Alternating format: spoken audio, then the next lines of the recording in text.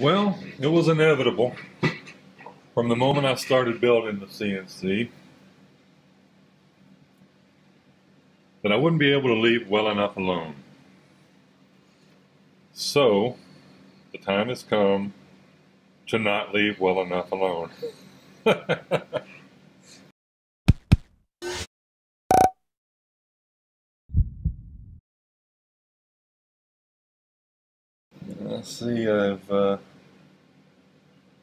see my belt has slipped down again. Do something to keep that from slipping down like that. That's not the fix, by the way, just moving the belt up. Because I've taken the Arduino Uno off the side and I've mounted it to the back wall over there, the back wall of the podium, for lack of a better name of what that thing is, I'm going to move all my wiring from here to back here, because right about here on the wall is where the new control box and everything is now located. So I'm going to move all the wiring over there. So I'll save this for last, because all I have to do is just take that one screw out for that. So at this point, I am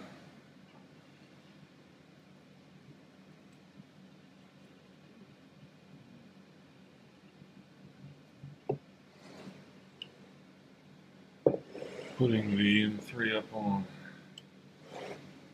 the lift, putting it up on jack stands. I should probably take that bit out of the spindle. I definitely don't want to rest on that bearing back there.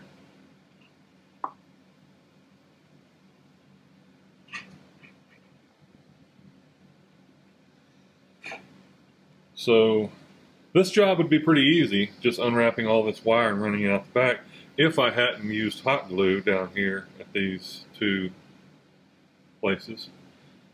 But I did, because I'm a genius like that. So now I've got to chisel the hot glue out of there to get the wires out.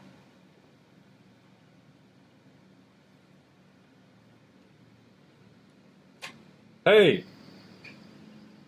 Wow, that was easy.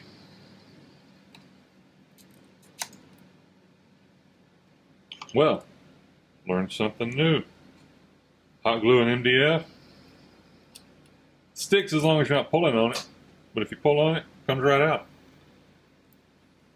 Well, that's good to know. I'll just get it to let go of that one wire. There we go. There we go. Oh, that wasn't bad.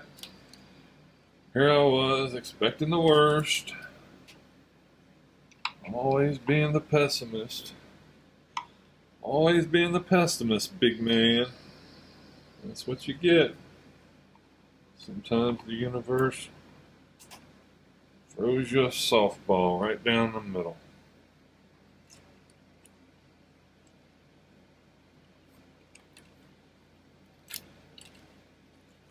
So basically, if I decide to include this part in this video, if this part doesn't hit the cutting room floor, you could just go back and watch my earlier video where it shows me installing these wires, and then just watch it in reverse, because that is all that I'm doing. So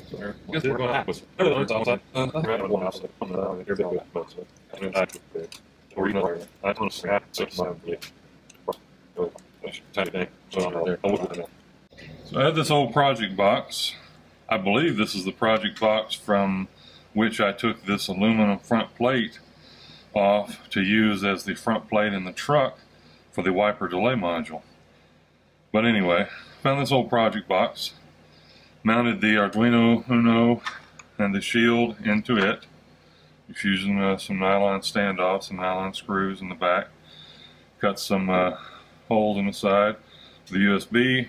I didn't need this one for the power. I just cut it because the jack was sticking out right here, and so if I didn't, this would be in the way. and I didn't want to desolder this from the Uno, because then if I needed to change the Uno, I'd have to desolder this from every Uno I would ever use. So I just cut a hole just so that would stick out and make them even, rather even. It's still cocked a little bit because of this standoff column over here, but it's good enough. And I never liked the fact that the fan had to go in and share this connection, because that meant putting two wires in there and then clamping them down. I've never liked that kind of deal. So I just ran the one heavier gauge wire out, have holes in the bottom for power, and then for this larger one for the X, Y, and Z axis, because it has a 4-pin header that has to go through there, and then this one will be for the X and the X, Y, and Z limit switches coming through here. Anyway, I ran the power out to here, hot glued the 2.1 millimeter barrel adapter to the side of the box here, and then I've wired in a JST jumper, soldered it into the heavier gauge power lines, and then this will be for the fan. Plus that gives me a disconnect for the fan also, because when I mount this, I'm going to have to feed the wires through, plug everything in, and then mount the fan on top of it. So I didn't want the fan wired and dangling while I was doing that. So I snipped the wires a little shorter on the fan, wired a JST on the end of that, and that'll plug into that. So here's the solution I've come up with. I decided to mount the box completely over here to the right of my podium, out of the way, as the CNC sits right here. And I had to leave room enough for the Y table, yes, I still have to think about it, to come back. And so I just decided I didn't want the box right there, which is where I was going to put it. And so the difference between there and here is just, you know, a few inches of cable. So I've moved it over here to the right. And I like this better because it's out of the way. I mean, here's the door, and we're coming in, but it's right there out of the way. I'm usually the only ones ever out here in the shop because I live such a lonely life. And so that's where I'm going to put it. So here, power supply for the spindle, feeds into the speed control for the spindle, knob to control the spindle, power output to the spindle that I have. Instead of having this plugged straight into it as it was, I just ran me some new heavy gauge wires from here over to this connector block. Forget what they call these. We'll call it terminal block, spade block, connector block. That runs over there, and then I'll connect this from the spindle to the other side of that. And it just gives me a little more slack, and it looks cooler. Maybe I'll put a couple of LEDs around it. I'll put a couple of LEDs up here to make it look even cooler. Yeah, I need LEDs. I gotta put LEDs on this project. I don't have any LEDs here yet. I gotta have a bunch of blinking LEDs. Got to, man. I'm pretty much finished with the mods. I've removed the Arduino from the side here. I strain relieved these cables here. Here's the Z probe. Got it hanging down here out of the way for when I need it. I've routed the Y stepper motor and the Y limit switch underneath here, and that comes out right here into this notch where the X used to go. Strain relief that, and just goes back to the box. X comes out of here, strain relieved it. There's its corresponding limit switch cable. Strain relieved it there, and they go straight into the box. And then I've got Z coming off here. I got it up here just to kind of keep it out of the way, but it has plenty of room when we go to the far travel. It makes it all the way over there. And the strain release it a little bit, comes down and goes straight into the box there. The box itself, she's not pretty, but I like it. A bit of a tangled, not tangled, but a bit unsightly here in the cables, but I didn't want to spend a whole lot of time getting them just perfectly cut to the right length and everything, because I need to be able to move this around. And so I left some extra in here and just wire tied that, or actually Velcro tied that up out of the way, so I have some slack where I can move it around. So yeah, everything's feeding into there. Extra power coming in, splits off for the fan with a disconnect. I'd mount the fan on this bracket on the wall here. This is a bracket from a fire extinguisher to hold it up on the wall. I chose this mounting because I didn't want the fan right down on top of the board here, because these wires stick out a little bit, and I didn't want to push them down. And plus, you know, these got little heat sinks on them.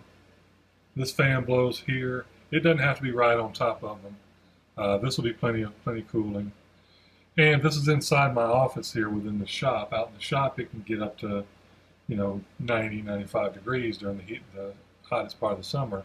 But in my shop here, it's air conditioned. It never gets over 77, 78 degrees in here at the you know, when it's 95 degrees outside.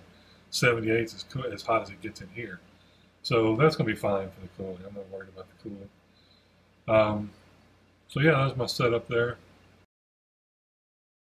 There we go. Oh, look at that wiring. Oh yeah. Oh, you know you like that. That strain relief. Going to the spindle. Oh man. Oh, look at that red and black wire. Look at that old speaker wire. Speed control. Oh man. You know you like that, you sick motherfucker.